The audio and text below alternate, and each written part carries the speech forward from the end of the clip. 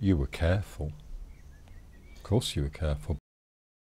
Got caught in the wrong place at the wrong time, you'd be thrown in jail for a couple of nights or something.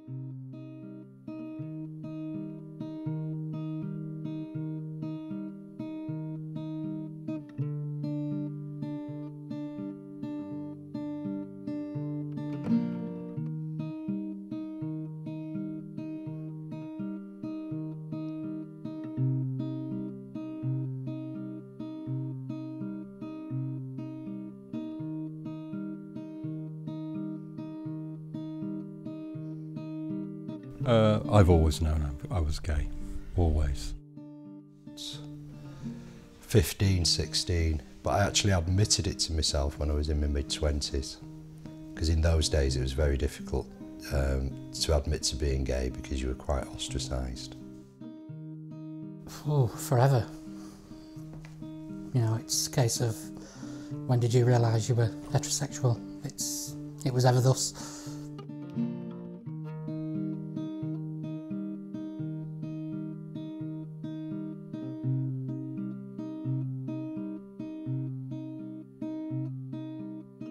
I was brought up in Bournemouth with my mum and dad, and I've got one older brother. I'd come up to Manchester to university, and in the first year I was here, I met somebody. I didn't tell anyone in Bournemouth, but when I came up here I was free to do what I liked, so I did that. When I first started to come out, I was very, very introverted with it because I didn't want people to know. I was probably 24 when I told my really, really closest friend, and I swore him to secrecy. His reaction was very surprised, because it's not like nowadays, if you're gay you can camp it up a bit. You had to repress all those feelings, so no one knew. I came out to my family one Christmas when I went down to Bournemouth for the holidays. Not over Christmas dinner, but I think it was Boxing Day. They were very upset, indeed. I've never actually come out to my family. I've always thought, why should I go to anybody and say I'm gay?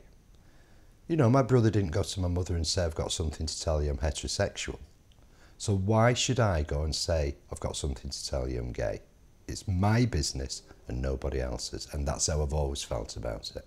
In my later life in Bournemouth, when I was between, say, 15 and 18, I dated girls and tried to pretend that I wasn't gay, to keep up the facade, and to try it for myself to see if, you know, I was maybe mistaken. But by that time, I was certain of what I was. I was engaged when I was 17 to a woman. I did a runner, I joined the Merchant Navy.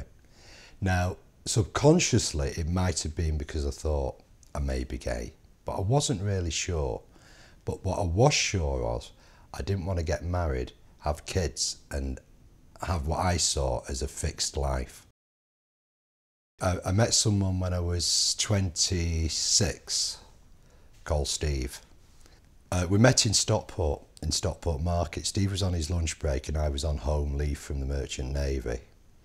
And I can remember it. Steve will tell a different story to this, but he's got not as good a memory as I've got long term. And he was walking across there's a bridge in Stockport that you walk over to actually go into the market. And our eyes just met, and I turned round and followed him. And I followed him for about 3/4 of an hour. And I was thinking, is he a policeman? Because in those days, they would send a good-looking copper out. If somebody gay approached him, you'd be done for soliciting. I followed him down Portwood, and there's some public toilets there. Now, this might be frowned upon nowadays. Oh, gay men going in public toilets. Where else did we meet? There was absolutely nowhere. Steve walked into the toilets. I was stood outside thinking, should I go in, should I go in? Could be a policeman, I could get arrested. And I thought, oh, sod it. I just went over to him and I said to him, are you a copper? Are you a policeman? And he said, no, I work at the town hall. So I said, oh, thank God for that.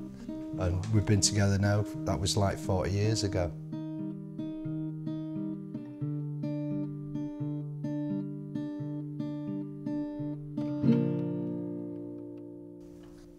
was into Manchester, and that was almost like the Mecca. It wasn't called a village at that point because it was only 1 or 2 bars at that stage. And all the very early gay bars were basically dives where people on the fringe of society used to go to. So it would be a mixture of gay people and, you know, rent boys and prostitutes. And I actually remember going into the nightclub for the first time, and I remember walking around the block, plucking up courage to actually go into this place. In those days, you were frightened of being seen coming out of a gay pub in case you got beat up, harassed. The straight society tried to hide the gay culture because they didn't understand it. And we were allowing ourselves to be hidden. And I remember knocking on the door, and at that point, clubs had sort of bouncers, and it was almost like a little door will open up, and it was like, yes, what do you want? Type of thing. I was like, oh, I want to come in. They peeked at you as you went in. Are you? And then they say to you, do you know what kind of place this is? Just in case you'd made a mistake, you know. I was just like shaking like a leaf when I went in because I just had no idea what to expect at all. I mean, Canal Street at one time, it was the Union at the end, the Rembrandt, which was run by a gay landlord, and the Thompson's Arms underneath Chorlton Street bus station. They were the only bars. So you could go out on a Saturday night and you could do the 3 bars as a circuit, and all your friends would be in those bars. It would be great. It was a great scene. There were 2 organisations at the time, which was the Gay Liberation Front and the Campaign for Homosexual Equality. Now, the Gay Liberation Front was very much, kind of agit-prop, based on direct action, and the CHE was more kind of more middle-class approach, lobbying, Parliament, and so on. And they eventually got the message, and we got publicity.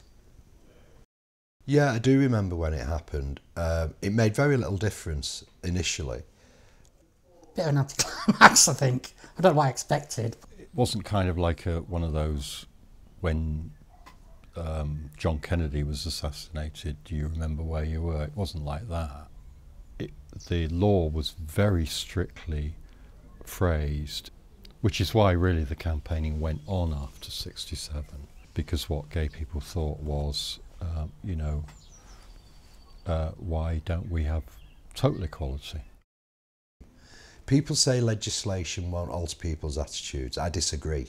I think it really does, because it means the government's on your side if you're a minority. And I think that's a big statement coming from the government. And I think over time it does alter perceptions. If there was no legislation on the books, we would be living in fear. I have no doubt about that. Yeah, I'm glad they did it. Well, I think what shaped the modern gay scene was people getting more politicalised about being gay and fighting back and saying enough's enough. And just a higher profile of being gay and not being hid in a box. There's pros and cons really, because now it's all out in the open. The scene has become incredibly commercialised.